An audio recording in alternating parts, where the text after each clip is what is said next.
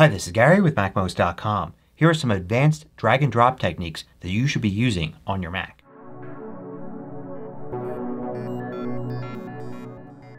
MACMOST is brought to you thanks to a great group of more than 1,000 supporters. Go to MACMOST.com/Patreon. There you could read more about the Patreon campaign, join us, and get exclusive content and course discounts. So most Mac users use drag and drop all the time, but there are a ton of different places where you can use it, and not everybody knows about these. First, let's start off with something really simple, like dragging and dropping to the dock. A lot of times when you want to open a file, you would select the file and double click it and it will open in the default app. But you could also drag a file down to the dock and drag it on top of an app. The apps that accept that type of file will highlight. So instead of having it open in the default text edit app, I could have it open in Pages instead. But another thing you could do is you could use App Switcher with drag and drop. So I could start dragging this file and then I'll use Command Tab and continue to hold the Command key down to bring up the App Switcher. But I could also take this file and drop it onto an app here and it will open up in that app. It's really handy for opening a file in an app that you already have running. Now if you use Mission Control, I'm going to use Command up arrow to go into it, and you have multiple desktops. You can drag and drop between the desktops in a couple of different ways. So let's go to desktop number 2 here. I'm going to open up a new Finder window. And then I'm going to use Control left arrow to go back here. And let's say I want to move this file. I can get it to the other desktop by using Control right arrow to go over there, all while still dragging and dropping. And I could place it in this Finder window or inside an app or something like that instead. This also works with gestures. I'm dragging with this file, but I can still use 4 fingers on my trackpad to go to the other desktop. And you can always use Mission Control as well. So I'm going to drag like this and either use the gesture or simply Control and up arrow to go to Mission Control. Drag to the other desktop, wait, and now I can drop the file into a folder here or into an app. I often hear from people using iMovie and using import to bring files into iMovie before putting them in the timeline. But you can actually drag and drop things like videos, audio, and images right into the iMovie timeline. So you can take a video like this from the Finder and drop it right in. And it works the same way in Final Cut as well. Now you can drag and drop from the Photos app to a variety of different places. One is you can simply drag to the Finder. You can drag to the desktop or to a window like this and it will create a file there. It basically does an export just with a drag and drop. But you could also drag and drop to other apps. So for instance I could have Mail open here and be composing a new message. I can switch over to Photos, start dragging, and I'm going to do a quick Command Tab to switch to Mail and drop right into the Mail app. So to attach an image in Mail or even in Messages, you don't need to export it from Photos first. You can go right from Photos to the app. Now many websites include drop zones to be able to drag and drop images right to the website. So you could certainly click a button and then select the file, but drag and drop right from the Finder usually works. So I could take an image like this one and drag it right in here. This also works with other file types on some websites. If the website supports it, you'll be able to drag and drop things like PDFs, for instance, to upload documents.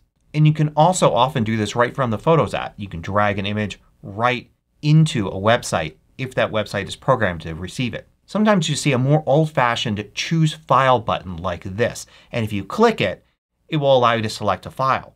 But you could also drag and drop files or drag and drop images right from Photos right onto the button. And then you'll see the photo name appear to the right of it.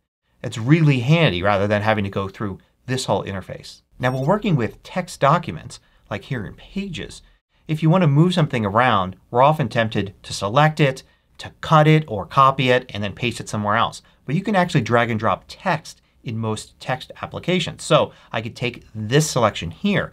After I'm done selecting it, I can click and hold until I'm dragging. And I could drag this to another location like that.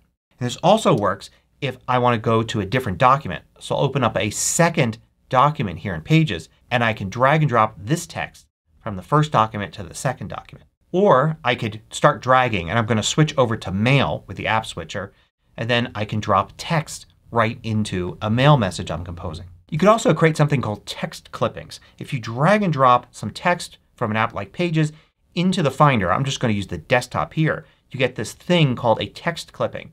If you double click on it, it doesn't open in an app. You're just in the Finder here and it's giving you a view of what's in here. But you can select text and copy out of it. You can get information about the clipping here at the bottom, and if you wanted to you could drag that text clipping into another document like that. And when you go to save a document in Pages, you've got the Save dialog here, and you can navigate around in it to go to the place where you want to save the file. But you could also drag and drop. If I were to take a folder like this one and drag and drop it into the Save dialog anywhere in it, you could see how it jumps to that location. So if you can see the location that you want to save a file to in the Finder, you can just drag and drop instead of navigating to it. This also works with open dialogs like this one, but you can just drag and drop the file right there and then it goes to that location and has that file selected, and all you need to do now is press return or click the open button. Now if you have a folder that you're commonly dropping files into, you don't have to have a Finder window open showing that location to use drag and drop. You can simply drag and drop that folder into the sidebar there under Favorites. And now anytime you want to put something in there you can just drag and drop to the sidebar, and it's the same as dropping it into the folder itself. It's really handy when you can't see the folder because you're somewhere else entirely. If you use the terminal and you want to type a long path, instead of typing it you can just use drag and drop. So I'm going to use CD for change directory. And let's say I want to go into this folder here. I can just drag and drop anywhere into the window, and wherever the text cursor was it's going to put the full path to that location. It's even going to use backslash to escape spaces, and now I can quickly jump to that location without ever having to type it. You can also use drag and drop to save locations on the web. Here I am in Safari, and I could take this URL and drag and drop it to the Finder, to either a folder or right here to the desktop. Now if I just drag and drop this, I'm actually taking the tab and moving it. So what I want to do is select the URL so I can see it highlighted, and then drag just the URL, and you can see the text here. Drag that into the Finder, and then I get a web location file like this, and it works as a bookmark. So I can now double click it and you can see how it opens up that location in the browser. But you could also drag and drop URLs other places. For instance, I can go into Reminders here and I can create a new reminder by dragging and dropping the URL into the Reminders app. And you can see how I created one like that. You can drag and drop into Calendar. You can drag and drop into Notes. You can drag and drop into documents like Pages and Numbers, etc. Now here's something that's important to understand about drag and drop. If you drag and drop from a location on a drive to another location on the same drive, it moves the file. However, if you drag and drop from one drive to another, like this is on my internal drive and this folder is on my external drive, then when I drag it over there you see the little green plus button. That tells me it's going to copy the file. It won't move the file from one drive to another because that means deleting the file on the original drive. So for safety it's actually going to copy it, so you end up with one in both places. If you want to change this behavior, simply hold down the Command key and see how the plus button goes away. Now it's actually going to move the file so it'll no longer be on the internal drive and only on the external drive. Likewise, when you're moving a file on one drive, if I put it somewhere it's going to move it. But if I hold the Option key down, that will change to a copy. Another drag and drop technique to master is spring loading. So this is when you have a folder inside a folder. Let's say in here in Project Beta I've got another folder called Notes and such. If I want to drag and drop something into there but I can't see that subfolder right there, what I can do is start dragging, go to this folder, wait, and it will open up. That's called spring loading. And then I could drop it in here, and that way I can get to folders inside of folders while I'm dragging.